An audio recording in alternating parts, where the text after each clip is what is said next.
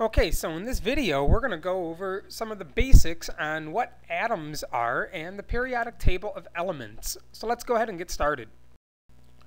Alright, so what is an atom? An atom, by definition, is simply the smallest unit of all matter. And matter makes up pretty much everything in our known universe. So atoms make up our universe.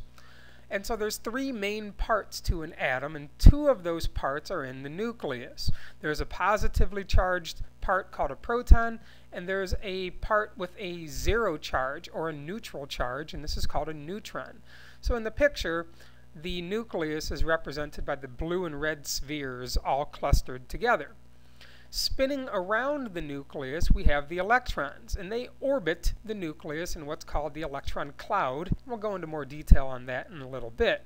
But for now, I want you to know that electrons have a negative electrical charge.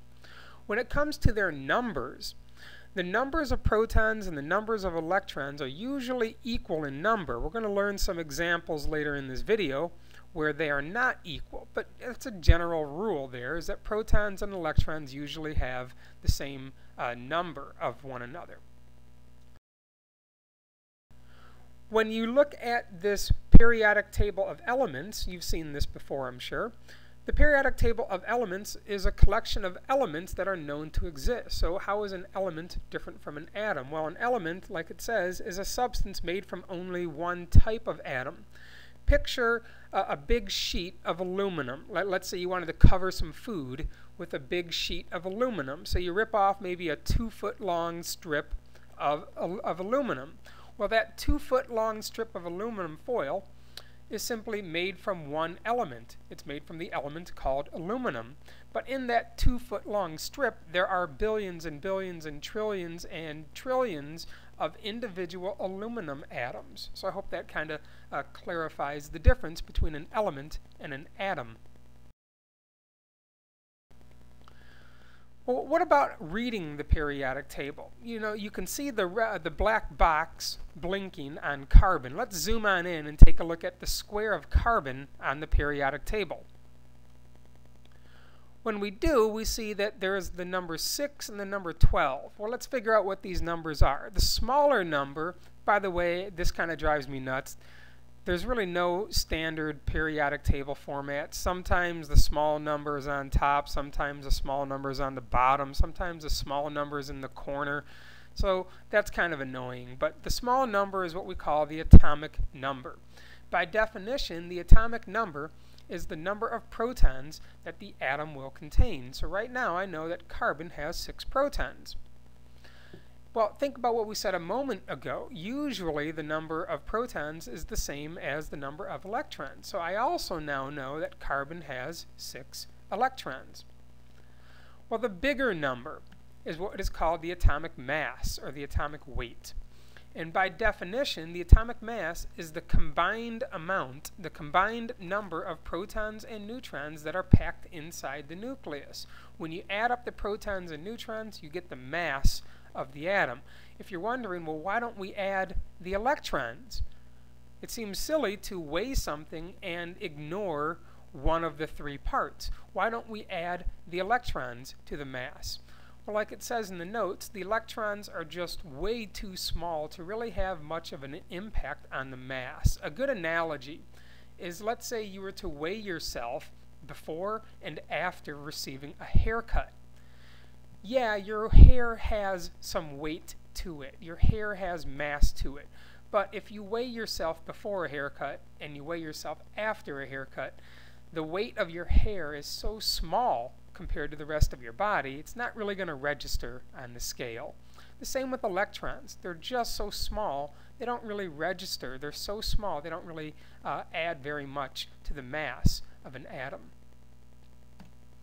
So when we look at the protons, neutrons, and electrons of carbon, I hope you can see there's 6 protons, 6 electrons, and 6 neutrons. But let's go through this in a little more detail.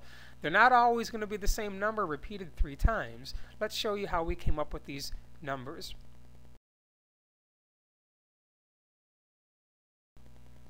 So let's use another example. Be stands for beryllium.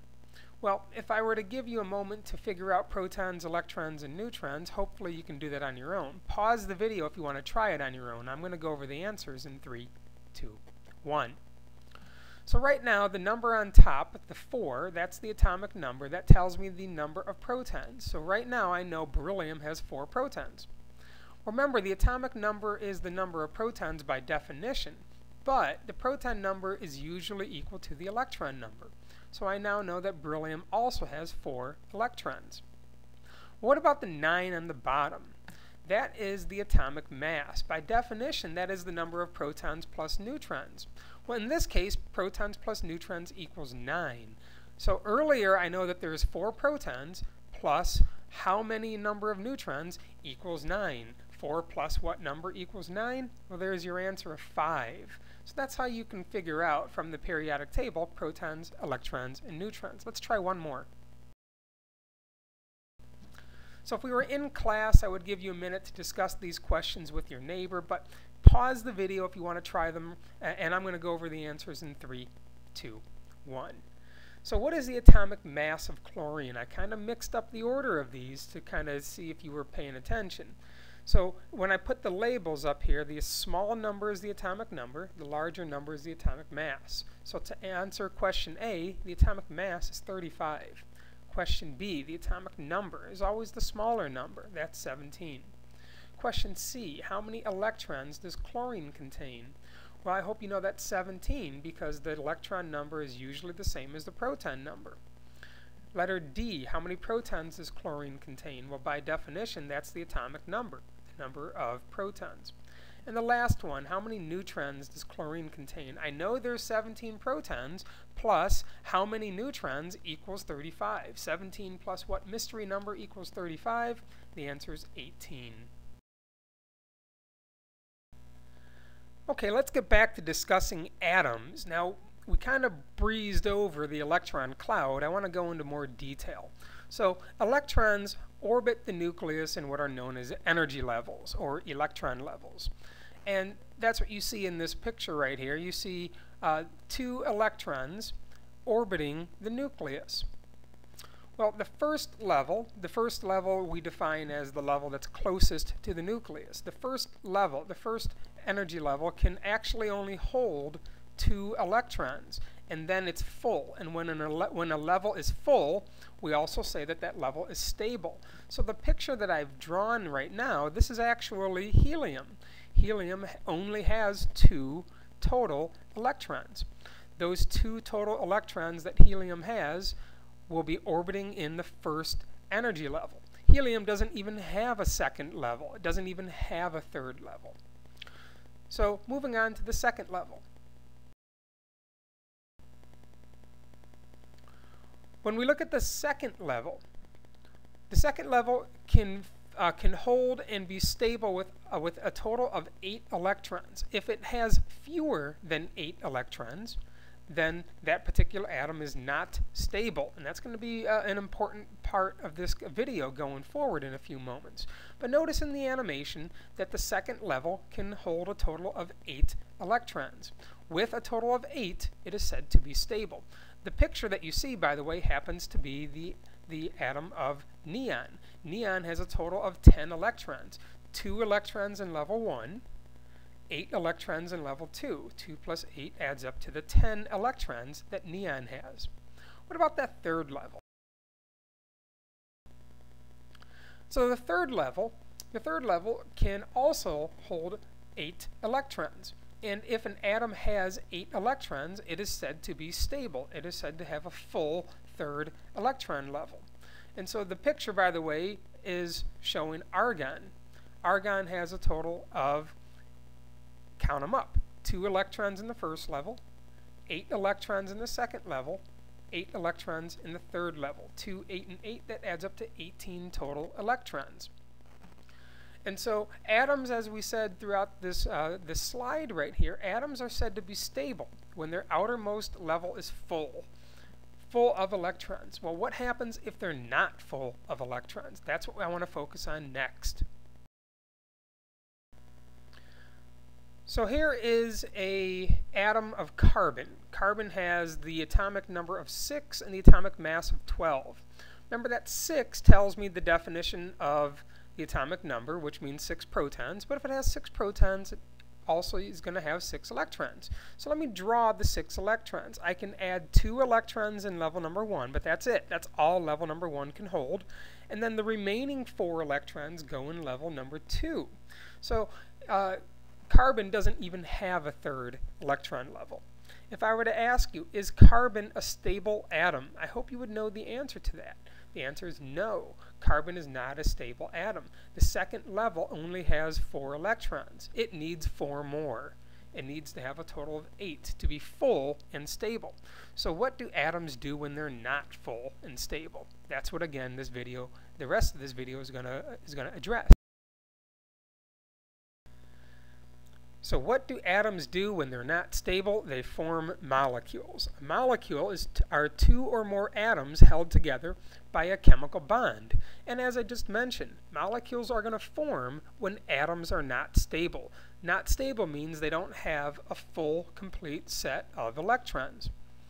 Well, you may know from middle school that there's really 2 main types of chemical bonds. So the first one I want to mention are called covalent bonds. And covalent bonds, again, by definition, it's a chemical bond where atoms are going to be sharing electrons with one another. They share the limited amount of electrons that they each possess. That way they all can become stable. A great example of this is the molecule that we breathe called oxygen. In the formula for oxygen is O2. That means there's 2 oxygen atoms bonded together through what's called a covalent bond. And that's what we breathe. That's what plants give off during photosynthesis. That's what we breathe to keep us alive. So oxygen that we breathe is a molecule made from 2 atoms of individual oxygen atoms. So let's look at an oxygen atom. So in the periodic table, I see the atomic number of 8. That means it has 8 protons. That also means that it has 8 electrons. So let me draw the 8 electrons. I can put 2 electrons in level number 1, and I can put the remaining 6 electrons in level number 2. So there's a problem there. Oxygen by itself, the oxygen atom is not stable. It needs a total of 2 more electrons. So why is oxygen unstable? Because it only has 6 electrons in its outer level. It needs a total of 2 more for a total of 8. So what's going to happen? Well, in a moment I'll show you an animation where one oxygen atom will actually share electrons with a neighboring oxygen atom. So 2 oxygen atoms will share the limited supply of electrons that they each have. And the end result, what happens when they do this, they're both going to become stable. They're going to form what's called a covalent bonded molecule. Let's show you this animation.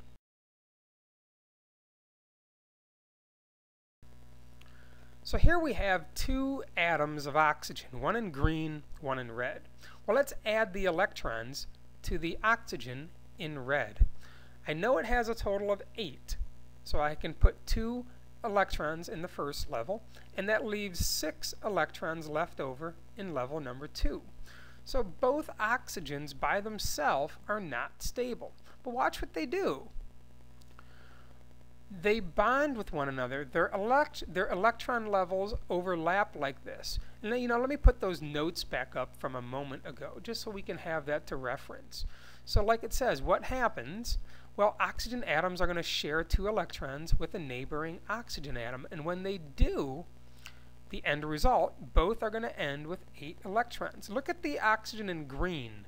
It's got its 6 in green, and then it's got 2 in red for a total of 8. Look at the oxygen in red. It's got 6 in red in its outer level, but it also has 2 in green in the outer level for a total of 8. They both become. And so what you actually see, and in this animation, I only animated those 4 electrons in motion, but in reality, all the electrons are in motion. I just didn't want to add all the electrons in motion. I thought that would be too much clutter. So what you have is the sharing of electrons right here. So the electrons kind of like a figure 8 style. We'll zoom back and forth between the two oxygen atoms. You might often see this diagrammed like this picture right here. The two dashes represent chemical bonds. This is an example of a double bond. Two dashes means a double bond because the two atoms are sharing two pairs of electrons. So let's go back to molecules. So there's two main types of bonds. One we just mentioned was called a covalent bond. The next is called an ionic bond. And this is a chemical bond where electrons are either gained or lost. There's no sharing. One atom will gain electrons, another atom is going to lose electrons. And when that happens, this is what the picture's implying, when that happens, the two atoms are going to be held together by magnetism, good old-fashioned magnetic attraction. You know, when you first played with magnets when you were a 4-year-old kid, you were just fascinated with them. When you put the positive end of one magnet next to the negative end of another magnet, they stuck and they held together. And so that's magnetism. The negative charge is attracted to the positive charge. So what's going to cause this to happen? Well, the cause of this it says one atom is going to steal an electron, or maybe more than one electron. One atom is going to steal an electron from another. And that's going to create what's called an ion. An ion is an atom that has either a positive charge, or an ion can be an atom that has a negative charge. And so an example of this is when sodium and chlorine bond together, they form something called sodium chloride. You know sodium chloride by its more common name, salt. Salt is a great example of a molecule made from an ionic bond. Let's go ahead and go through an example of this. So here we have sodium in red, chlorine in blue. And if we look at the sodium, Na is sodium, we look at the periodic table square of sodium, I see the number 11 on top. That tells me it has 11 protons. So let me fill in this table right now. So, sodium has 11 positively charged protons. I also know it has 11 electrons. So 11 negatively charged electrons. Watch this. The net charge is 0. If you're wondering what do I mean by net charge, when you counter the protons and electrons, you know, if you're given $11 but then you go and spend $11, your net worth is 0. You have no money. And so 11 positive protons are balanced out by 11 negative electrons. That's what we mean by the net charge of being 0. You know, let me draw those 11 electrons in the picture on top. I can put 2 electrons in the first level of sodium. I can put 8 electrons in the second level of sodium. Now sodium only has a total of 11. So that means there's only 1 electron in sodium's outside level. So I hope you see why sodium is unstable. You know, let's focus our attention now on chlorine. Here's the periodic table square of chlorine. And chlorine has the atomic number of 17. That means it has 17 positively charged protons. Remember, the proton number is usually equal to the electron number, so that means it has 17 negatively charged electrons. For a net charge of 0, just like last time, the 17 positives are canceled out by the 17 negatives for a net charge of 0. Well, chlorine has 17 electrons. Let me draw them. I can put 2 of the electrons in level number 1. That means 15 are left over. Well, I can't put all 15 in level number 2, but I can put 8 in level number 2. That leaves a total of 7 left over. Yes, all 7 can go in level 3. Remember, level 3 can carry up to 8. So right now I hope you see that chlorine is also unstable, but here's where an ionic bond occurs. Watch what happens. The definition of an ionic bond is when one atom steals an electron from another.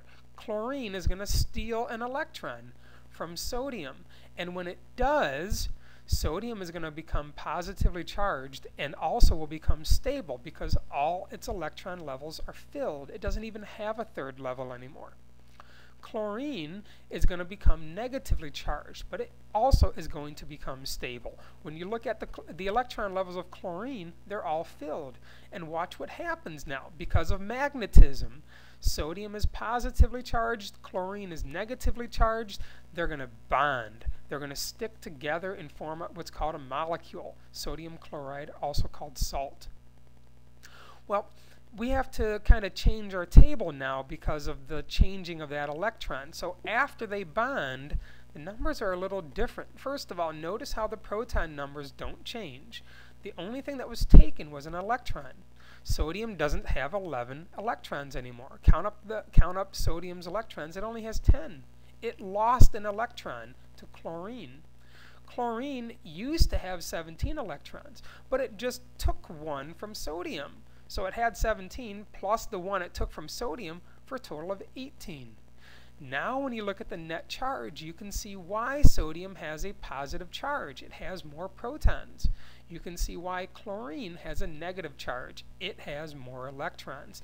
That's what causes them to bond. That's that magnetic attraction that I mentioned.